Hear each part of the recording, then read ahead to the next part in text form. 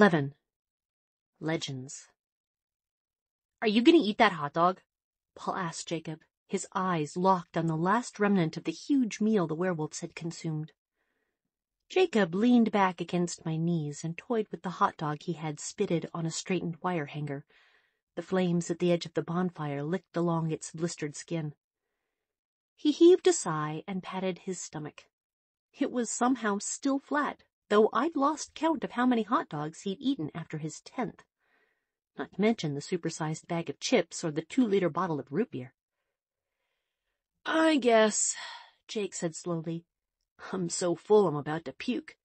But I think I can force it down. I won't enjoy it at all, though." He sighed again sadly. Despite the fact that Paul had eaten at least as much as Jacob, he glowered and his hands balled up into fists. "Sheesh," Jacob laughed. "Kidding, Paul. Here." He flipped the homemade skewer across the circle. I expected it to land hot dog first in the sand, but Paul caught it neatly on the right end without difficulty. Hanging out with no one but extremely dexterous people all the time was going to give me a complex. "Thanks, man," Paul said, already over his brief fit of temper. The fire crackled, settling lower toward the sand. Sparks blew up in a sudden puff of brilliant orange against the black sky. Funny, I hadn't noticed that the sun had set. For the first time, I wondered how late it had gotten. I'd lost track of time completely. It was easier being with my Quileute friends than I'd expected. While Jacob and I had dropped off my bike at the garage, and he had admitted ruefully that the helmet was a good idea that he should have thought of himself, I'd started to worry about showing up with him at the bonfire, wondering if the werewolves would consider me a traitor now. Would they be angry with Jacob for inviting me? Would I ruin the party? But when Jacob had towed me out of the forest to the cliff-top meeting place, where the fire already roared brighter than the cloud-obscured sun, it had all been very casual and light. "Hey, vampire girl," Embry had greeted me loudly. Quill had jumped up to give me high-five and kiss me on the cheek. Emily had squeezed my hand when we'd sat on the cool stone ground beside her and Sam. Other than a few teasing complaints, mostly by Paul, about keeping the bloodsucker stench downwind, I was treated like someone who belonged. It wasn't just kids in attendance either. Billy was here, his wheelchair stationed at what seemed like the natural head of the circle. Beside him, on a folding lawn chair, looking quite brittle, was Quill's ancient white-haired grandfather, Old Quill. Sue Clearwater, widow of Charlie's friend Harry, had a chair on his other side. Her 2 children, Leah and Seth, were also there, sitting on the ground like the rest of us. This surprised me, but all 3 were clearly in on the secret now. From the way Billy and Old Quill spoke to Sue, it sounded to me like she'd taken Harry's place on the council. Did that make her children automatic members of LaPush's most secret society? I wondered how horrible it was for Leah to sit across the circle from Sam and Emily. Her lovely face betrayed no emotion, but she never looked away from the flames. Looking at the perfection of Leah's features, I couldn't help but compare them to Emily's ruined face. What did Leah think of Emily's scars, now that she knew the truth behind them? Did it seem like justice in her eyes? Little Seth Clearwater wasn't so little anymore. With his huge happy grin and his long gangly build, he reminded me very much of a younger Jacob. The resemblance made me smile, and then sigh. Was Seth doomed to have his life changed as drastically as the rest of these boys? Was that future why he and his family were allowed to be here? The whole pack was there. Sam with his Emily, Paul, Embry, Quill, and Jared with Kim, the girl he'd imprinted upon. My first impression of Kim was that she was a nice girl, a little shy, and a little plain. She had a wide face, mostly cheekbones, with eyes too small to balance them out. Her nose and mouth were both too broad for traditional beauty. Her flat black hair was thin and wispy in the wind that never seemed to let up atop the cliff. That was my first impression. But after a few hours of watching Jared watch Kim, I could no longer find anything plain about the girl. The way he stared at her. It was like a blind man seeing the sun for the first time. Like a collector finding an undiscovered Da Vinci. Like a mother looking into the face of her newborn child. His wondering eyes made me see new things about her. How her skin looked like russet-colored silk in the firelight. how the shape of her lips was a perfect double curve, how white her teeth were against them, how long her eyelashes were, brushing her cheek when she looked down. Kim's skin sometimes darkened when she met Jared's odd gaze, and her eyes would drop as if in embarrassment, but she had a hard time keeping her eyes away from his for any length of time. Watching them, I felt like I better understood what Jacob had told me about imprinting before. It's hard to resist that level of commitment and adoration. Kim was nodding off now against Jared's chest, his arms around her. I imagined she would be very warm there. It's getting late, I murmured to Jacob. Don't start that yet, Jacob whispered back, though certainly half the group here had hearing sensitive enough to hear us anyway. The best part is coming. What's the best part? You swallowing an entire cow whole? Jacob chuckled his low, throaty laugh. No, that's the finale. We didn't meet just to eat through a week's worth of food. This is technically a council meeting. It's Quill's first time, and he hasn't heard the stories yet. Well, he's heard them, but this will be the first time he knows they're true. That tends to make a guy pay closer attention. Kim and Seth and Leah are all first-timers, too. Stories? Jacob scooted back beside me, where I rested against a low ridge of rock. He put his arm over my shoulder and spoke even lower into my ear. The histories we always thought were legends, he said. The stories of how we came to be. The first is the story of the spirit warriors. It was almost as if Jacob's soft whisper was the introduction. The atmosphere changed abruptly around the low-burning fire. Paul and Embry sat up straighter. Jared nudged Kim and then pulled her gently upright. Emily produced a spiral-bound notebook and a pen, looking exactly like a student set for an important lecture. Sam twisted just slightly beside her, so that he was facing the same direction as old Quill, who was on the other side. And suddenly I realized that the elders of the council here were not 3, but 4 in number. Leah Clearwater, her face still a beautiful and emotionless mask, closed her eyes. Not like she was tired, but as if to help her concentration. Her brother leaned in toward the elders eagerly. The fire crackled, sending another explosion of sparks glittering up against the night. Billy cleared his throat, and with no more introduction than his son's whisper, began telling the story in his rich, deep voice. The words poured out with precision, as if he knew them by heart, but also with feeling and a subtle rhythm, like poetry performed by its author. The Quileutes have been a small people from the beginning, Billy said. And we are a small people still, but we have never disappeared. This is because there has always been magic in our blood. It wasn't always the magic of shape-shifting. That came later. First, we were spirit warriors. Never before had I recognized the ring of majesty that was in Billy Black's voice, though I realized now that this authority had always been there. Emily's pen sprinted across the sheets of paper as she tried to keep up with him.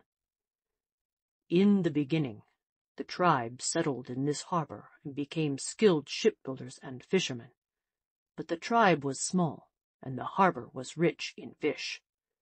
There were others who coveted our land, and we were too small to hold it. A larger tribe moved against us, and we took to our ships to escape them.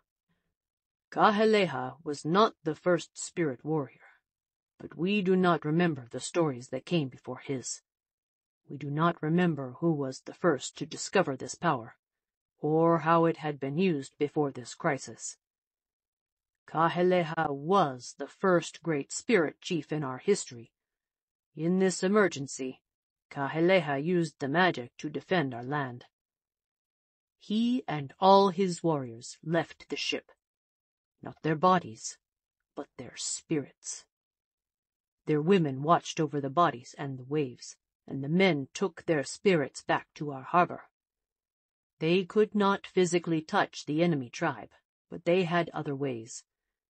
The stories tell us that they could blow fierce winds into their enemies' camps. They could make a great screaming in the wind that terrified their foes.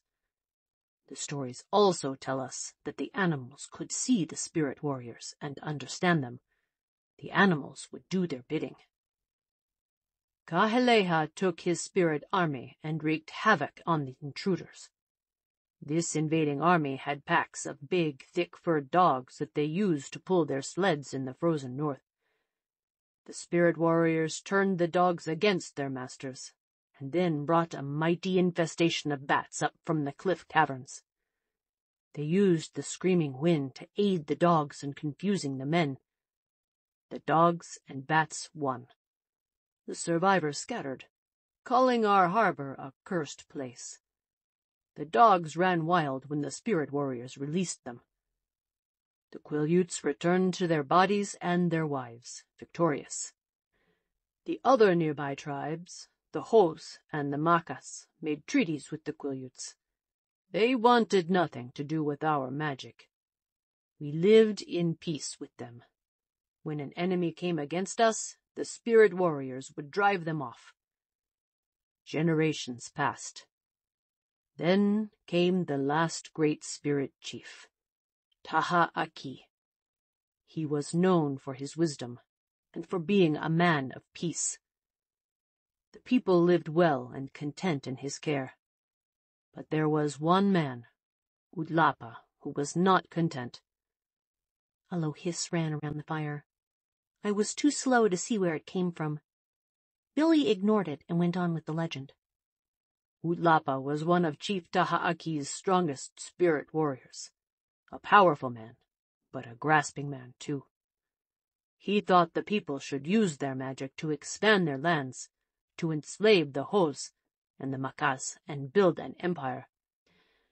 Now, when the warriors were their spirit selves, they knew each other's thoughts. Taha-Aki saw what Utlapa dreamed, and was angry with Utlapa. Utlapa was commanded to leave the people, and never use his spirit self again. Utlapa was a strong man, but the chief's warriors outnumbered him. He had no choice but to leave. The furious outcast hid in the forest nearby, waiting for a chance to get revenge against the chief. Even in times of peace, the spirit chief was vigilant in protecting his people. Often he would go to a sacred, secret place in the mountains. He would leave his body behind and sweep down through the forests and along the coast, making sure no threat approached. One day, when Taha-Aki left to perform this duty, Utlapa followed. At first, Utlapa simply planned to kill the chief, but this plan had its drawbacks. Surely the spirit warriors would seek to destroy him, and they could follow faster than he could escape.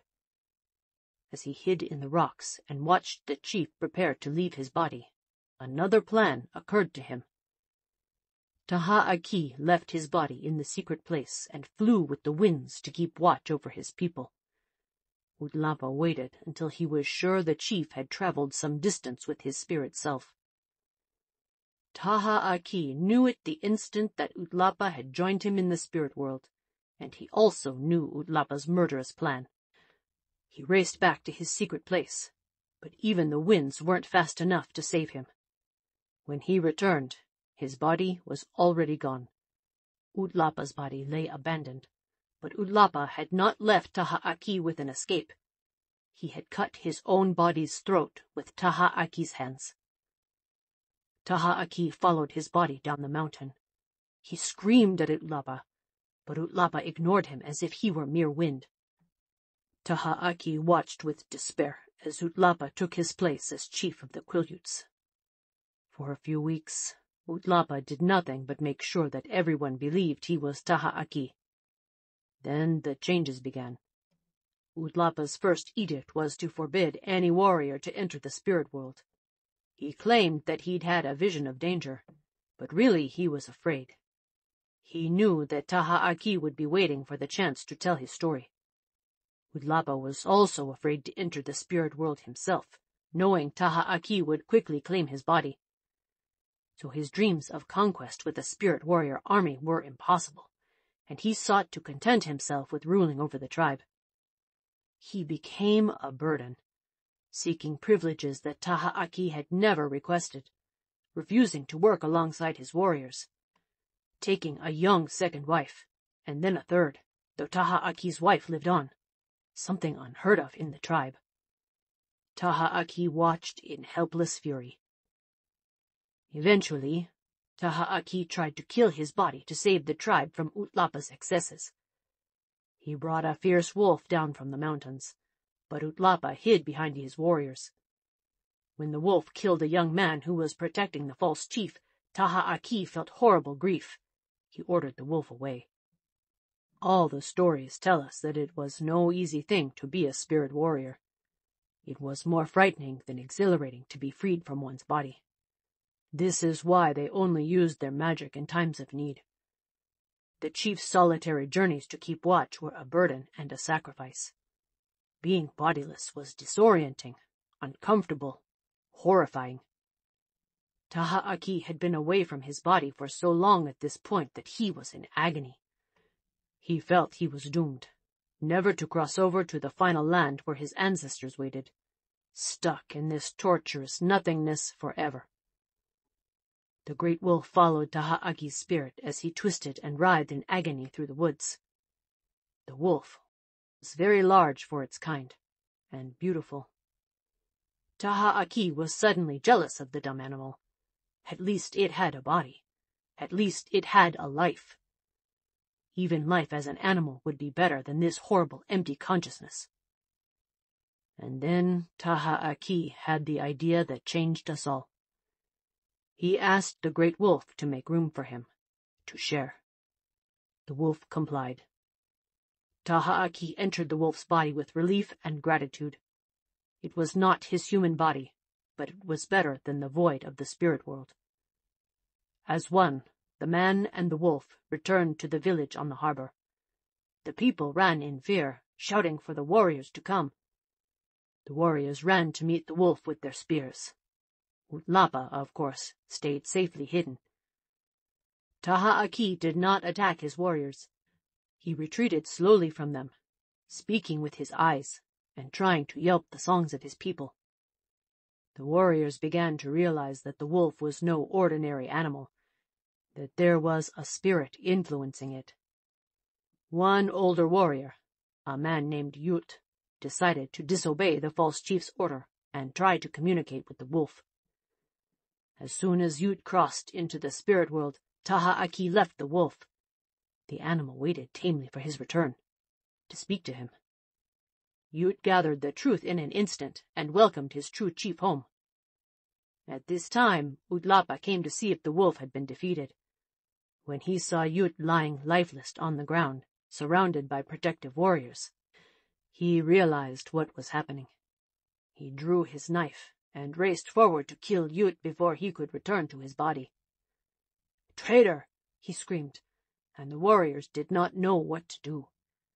The chief had forbidden spirit journeys, and it was the chief's decision how to punish those who disobeyed.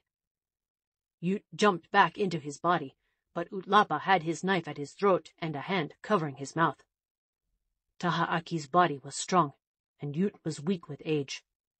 Yut could not say even one word to warn the others before Utlapa silenced him forever. Tahaaki watched as Yut's spirit slipped away to the final lands that were barred to Tahaaki for all eternity.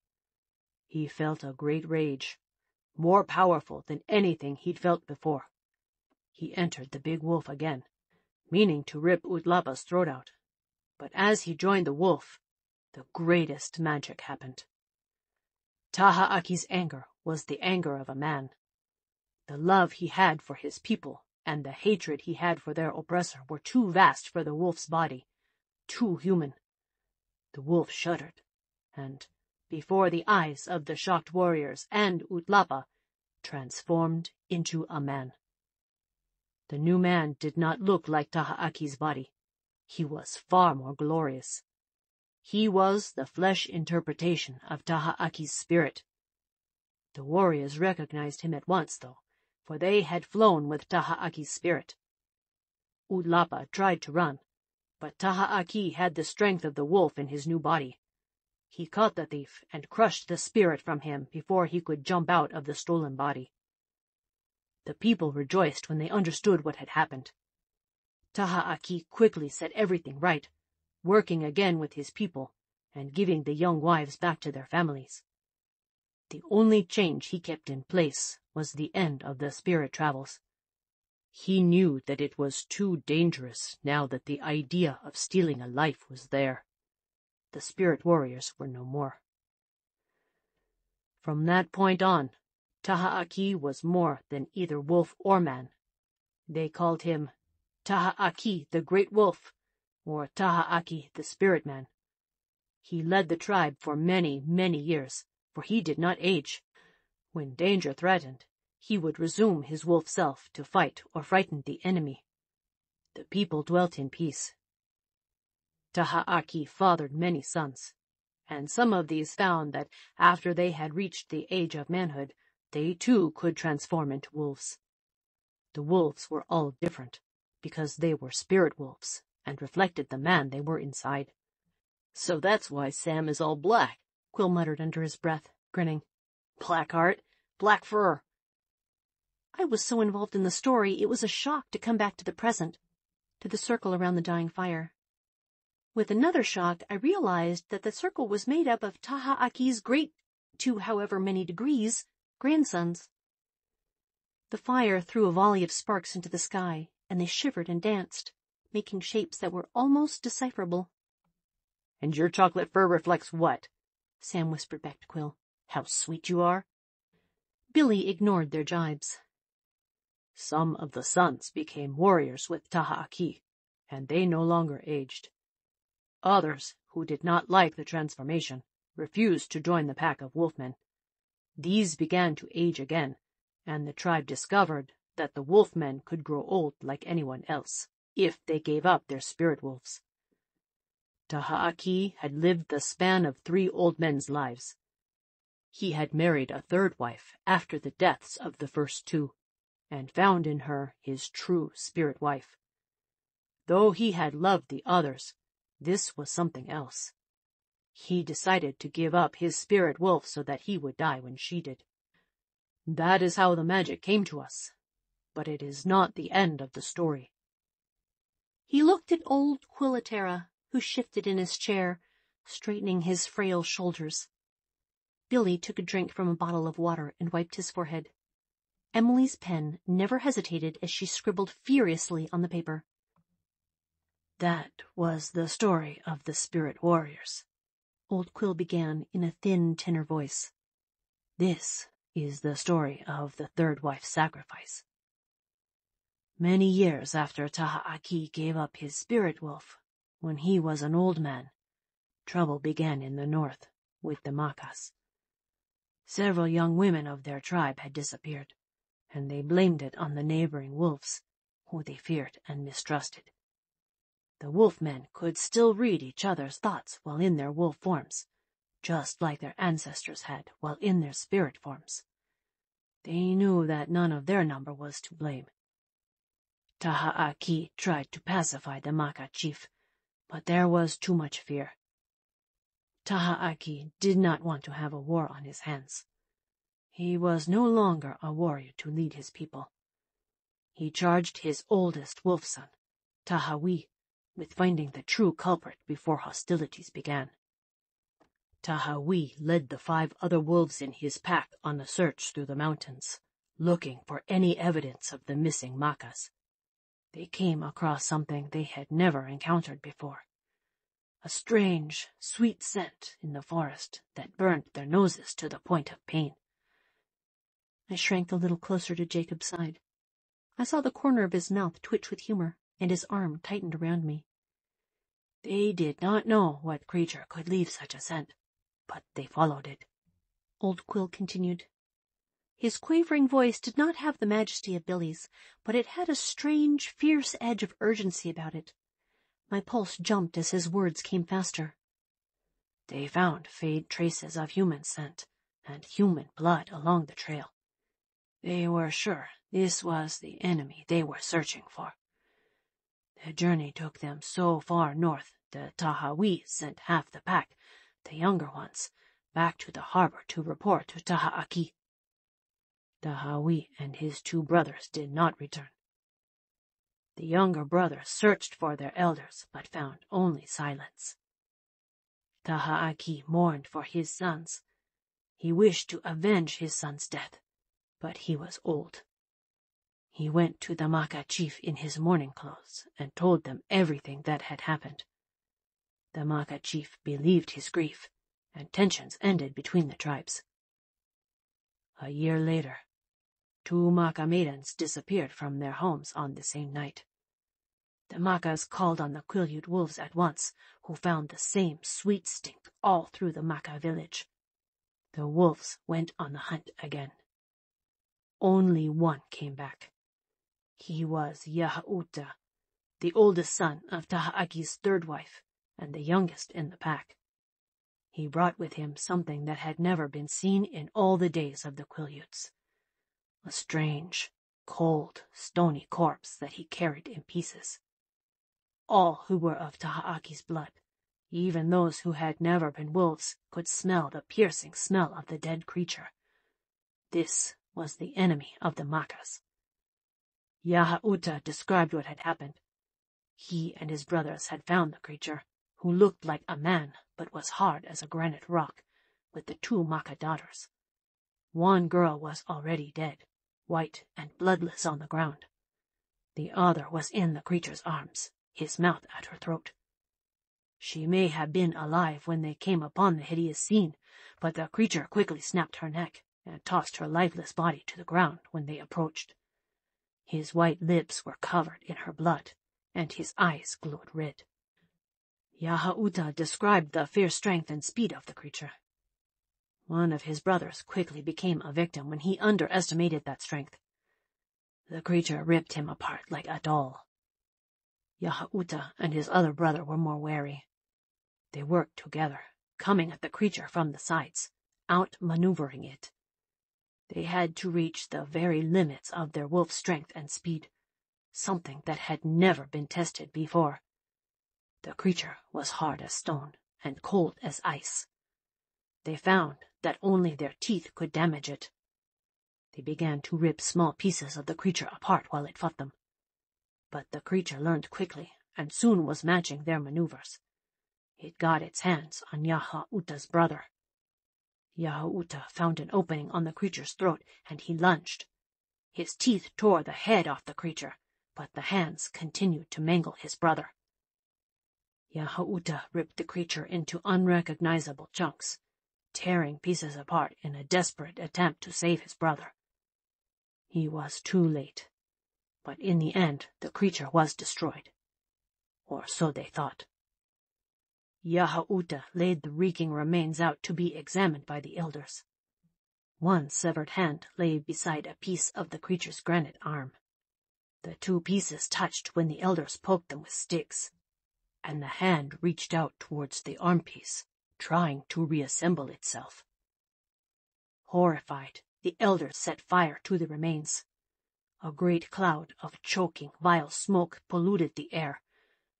When there was nothing but ashes, they separated the ashes into many small bags and spread them far and wide, some in the ocean, some in the forest, some in the cliff caverns. Tahaaki wore one bag around his neck so he would be warned if the creature ever tried to put himself together again. Old Quill paused and looked at Billy. Billy pulled out a leather thong from around his neck. Hanging from the end was a small bag, blackened with age. A few people gasped. I might have been one of them. They called it the Cold One, the Blood Drinker, and lived in fear that it was not alone. They had only one wolf protector left, young Yahauta. They did not have long to wait. The creature had a mate, another blood drinker who came to the Quileute seeking revenge. The stories say that the Cold Woman was the most beautiful thing human eyes had ever seen. She looked like the goddess of the dawn when she entered the village that morning. The sun was shining for once, and it glittered off her white skin and lit the golden hair that flowed down to her knees. Her face was magical in its beauty, her eyes black in her white face. Some fell to their knees to worship her. She asked something in a high, piercing voice, in a language no one had ever heard. The people were dumbfounded, not knowing how to answer her. There was none of Taha'aki's blood among the witnesses but one small boy. He clung to his mother and screamed that the smell was hurting his nose. One of the elders, on his way to council, heard the boy and realized what had come among them. He yelled for the people to run. She killed him first. There were 20 witnesses to the cold woman's approach. 2 survived, only because she grew distracted by the blood and paused to sate her thirst. They ran to Taha'aki, who sat in council with the other elders, his sons, and his third wife. Yaha'uta transformed into his spirit wolf as soon as he heard the news. He went to destroy the blood drinker alone. Taha'aki, his third wife, his sons, and his elders followed behind him. At first they could not find the creature, only the evidence of her attack. Bodies lay broken, a few drained of blood, strewn across the road where she'd appeared. Then they heard the screams and hurried to the harbor. A handful of the Quileutes had run to the ships for refuge. She swam after them like a shark and broke the bow of their boat with her incredible strength. When the ship sank, she caught those trying to swim away and broke them too. She saw the great wolf on the shore, and she forgot the fleeing swimmers. She swam so fast she was a blur, and came, dripping and glorious, to stand before Yaha'uta. She pointed at him with one white finger and asked another incomprehensible question. Yaha'uta waited. It was a close fight. She was not the warrior her mate had been, but Yaha'uta was alone. There was no one to distract her fury from him. When Yaha'uta lost, Taha'aki screamed in defiance. He limped forward and shifted into an ancient white-muzzled wolf. The wolf was old, but this was Taha'aki the spirit man, and his rage made him strong. The fight began again. Taha'aki's third wife had just seen her son die before her. Now her husband fought, and she had no hope that he could win. She'd heard every word the witnesses to the slaughter had told the council. She'd heard the story of Yaha'uta's first victory, and knew that his brother's diversion had saved him. The third wife grabbed a knife from the belt of one of the sons who stood beside her. They were all young sons, not yet men, and she knew they would die when their father failed. The third wife ran toward the cold woman with the dagger raised high. The cold woman smiled, barely distracted from her fight with the old wolf. She had no fear of the weak human woman or the knife that would not even scratch her skin, and she was about to deliver the death blow to Taha'aki. And then the third wife did something the cold woman did not expect. She fell to her knees at the blood drinker's feet and plunged the knife into her own heart. Blood spurted through the third wife's fingers and splashed against the cold woman. The blood drinker could not resist the lure of the fresh blood leaving the third wife's body. Instinctively, she turned to the dying woman, for 1 second, entirely consumed by thirst. Taha'aki's teeth closed around her neck. That was not the end of the fight, but Taha'aki was not alone now. Watching their mother die, 2 young sons felt such rage that they sprang forth as their spirit wolves, though they were not yet men. With their father, they finished the creature. Taha'aki never rejoined the tribe. He never changed back to a man again. He lay for 1 day beside the body of the third wife, growling whenever anyone tried to touch her. And then he went into the forest and never returned. Trouble with the Cold Ones was rare from that time on. Taha'aki's sons guarded the tribe until their sons were old enough to take their places. There were never more than 3 wolves at a time. It was enough. Occasionally a blood drinker would come through these lands, but they were taken by surprise, not expecting the wolves. Sometimes a wolf would die, but never were they decimated again like that first time. They'd learned how to fight the Cold Ones, and they passed the knowledge on, wolf mind to wolf mind, spirit to spirit, father to son. Time passed, and the descendants of Taha-Aki no longer became wolves when they reached manhood. Only in a great while, if a cold one was near, would the wolves return. The cold ones always came in ones and twos, and the pack stayed small. A bigger coven came, and your own great-grandfathers prepared to fight them off. But the leader spoke to Ephraim Black, as if he were a man, and promised not to harm the Quileutes. His strange yellow eyes gave some proof to his claim that they were not the same as other blood-drinkers. The wolves were outnumbered. There was no need for the cold ones to offer a treaty when they could have won the fight. Ephraim accepted. They've stayed true to their side, though their presence does tend to draw in others. And their numbers have forced a larger pack than the tribe has ever seen, Old Quill said, and for one moment his black eyes, all but buried in the wrinkles of skin folded around them, seemed to rest on me. Except, of course, in Taha-Aki's time, he said, and then he sighed. And so the sons of our tribe again carried the burden and shared the sacrifice their fathers endured before them. All was silent for a long moment. The living descendants of magic and legend stared at one another across the fire with sadness in their eyes. All but one. Burden, he scoffed in a low voice. I think it's cool. Quill's full lower lip pouted out a little bit. Across the dying fire, Seth Clearwater, his eyes wide with adulation for the fraternity of tribal protectors, nodded his agreement. Billy chuckled, low and long, and the magic seemed to fade into the glowing embers. Suddenly, it was just a circle of friends again. Jared flicked a small stone at Quill, and everyone laughed when it made him jump. Low conversations murmured around us, teasing and casual.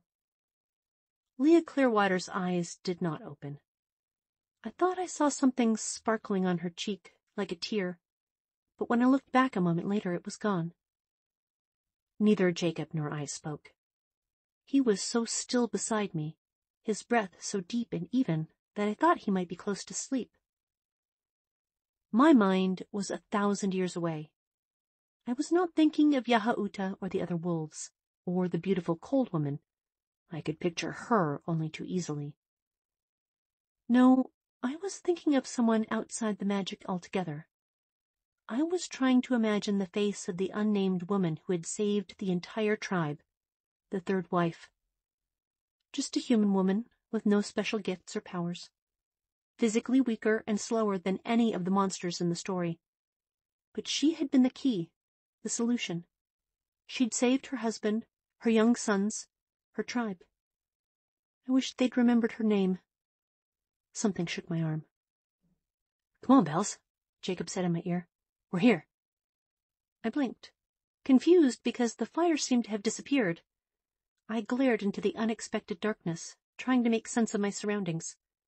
It took me a minute to realize that I was no longer on the cliff. Jacob and I were alone. I was still under his arm, but I wasn't on the ground anymore. How did I get in Jacob's car? Oh, crap! I gasped as I realized that I had fallen asleep. How late is it? Dang it, where's that stupid phone? I patted my pockets, frantic and coming up empty. Easy. It's not even midnight yet, and I already called him for you. Look, he's waiting there. Midnight? I repeated stupidly, still disoriented. I stared into the darkness, and my heartbeat picked up when my eyes made out the shape of the Volvo 30 yards away. I reached for the door handle. Here, Jacob said, and he put a small shape into my other hand. The phone. You called Edward for me? My eyes were adjusted enough to see the bright gleam of Jacob's smile. I figured if I played nice, I'd get more time with you. Thanks, Jake, I said, touched. Really, thank you. And thanks for inviting me tonight. That was... Words failed me. Wow, that was something else. And you didn't even stay up to watch me swallow a cow. He laughed. No, I'm glad you liked it. It was nice for me, having you there. There was a movement in the dark distance, something pale ghosting against the black trees. Pacing? Yeah, he's not so patient, is he? Jacob said, noticing my distraction. Go ahead, but come back soon, okay? Sure, Jake, I promised, cracking the door open. Cold air washed across my legs and made me shiver. Sleep tight, Bells. Don't worry about anything. I'll be watching out for you tonight. I paused, one foot on the ground. No, Jake. Get some rest. I'll be fine. Sure, he said, but he sounded more patronizing than agreeing. Night, Jake. Thanks. Night, Bella, he whispered as I hurried into the darkness. Edward caught me at the boundary line. Bella, he said, relief strong in his voice. His arms wound tightly around me. Hi. Sorry I'm so late. I fell asleep and— I know, Jacob explained. He started toward the car, and I staggered woodenly at his side. Are you tired? I could carry you. I'm fine. Let's get you home and in bed. Did you have a nice time? Yeah. It was amazing, Edward. I wish you could have come. I can't even explain it. Jake's dad told us the old legends, and it was like magic. You'll have to tell me about it. After you've slept. I won't get it right, I said, and then I yawned hugely. Edward chuckled. He opened my door for me, lifted me in, and buckled my seatbelt around me. Bright lights flashed on and swept across us. I waved toward Jacob's headlights, but I didn't know if he saw the gesture. That night, after I'd gotten past Charlie, who didn't give me as much trouble as I'd expected because Jacob had called him too, instead of collapsing in bed right away, I leaned out the open window while I waited for Edward to come back. The night was surprisingly cold, almost wintry. I hadn't noticed it at all on the windy cliffs. I imagined that had less to do with the fire than it did with sitting next to Jacob. Icy droplets spattered against my face as the rain began to fall. It was too dark to see much besides the black triangles of the spruces leaning and shaking in the wind. But I strained my eyes anyway, searching for other shapes in the storm. A pale silhouette, moving like a ghost through the black. Or maybe the shadowy outline of an enormous wolf. My eyes were too weak.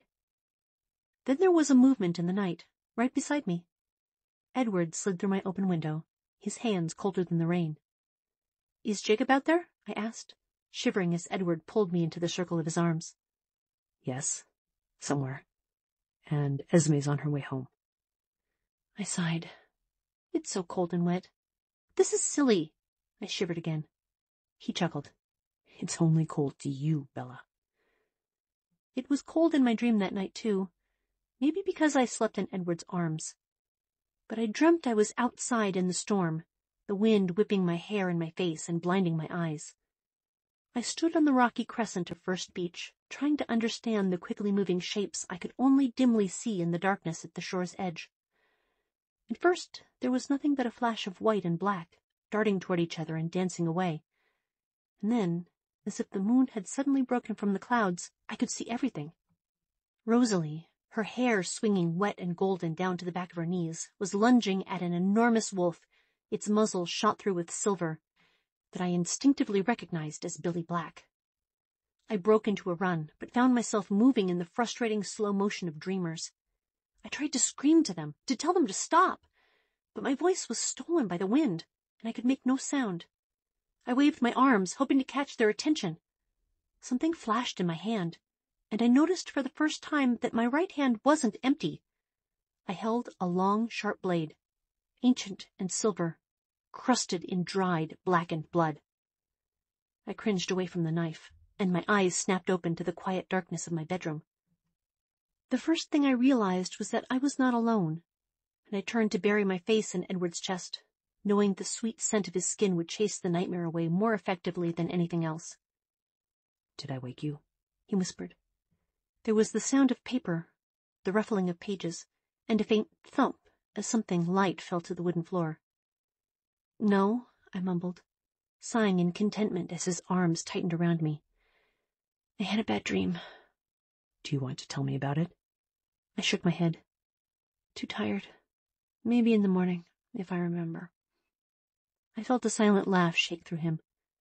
In the morning, he agreed. What were you reading? I muttered, not really awake at all. Wuthering Heights, he said. I frowned sleepily. I thought you didn't like that book. You left it out, he murmured, his soft voice lulling me toward unconsciousness. Besides, the more time I spend with you, the more human emotions seem comprehensible to me. I'm discovering that I can sympathize with Heathcliff in ways I didn't think possible before. I sighed. He said something else, something low, but I was already asleep. The next morning dawned pearl gray and still. Edward asked me about my dream, but I couldn't get a handle on it. I only remembered that I was cold, and that I was glad he was there when I woke up. He kissed me, long enough to get my pulse racing, and then headed home to change and get his car. I dressed quickly, low on options. Whoever had ransacked my hamper had critically impaired my wardrobe. If it wasn't so frightening, it would be seriously annoying. As I was about to head down for breakfast, I noticed my battered copy of Wuthering Heights lying open on the floor, where Edward had dropped it in the night, holding his place the way the damaged binding always held mine. I picked it up curiously, trying to remember what he'd said. Something about feeling sympathy for Heathcliff, of all people. That couldn't be right. I must have dreamed that part. 3 words on the open page caught my eye, and I bent my head to read the paragraph more closely. It was Heathcliff speaking, and I knew the passage well. And there you see the distinction between our feelings.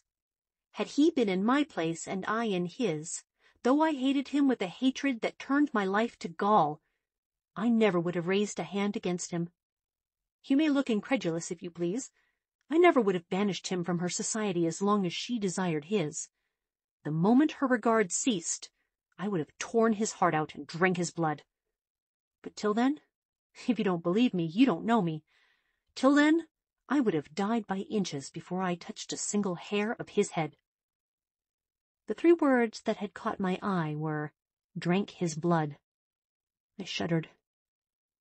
Yes, surely I must have dreamt that Edward said anything positive about Heathcliff.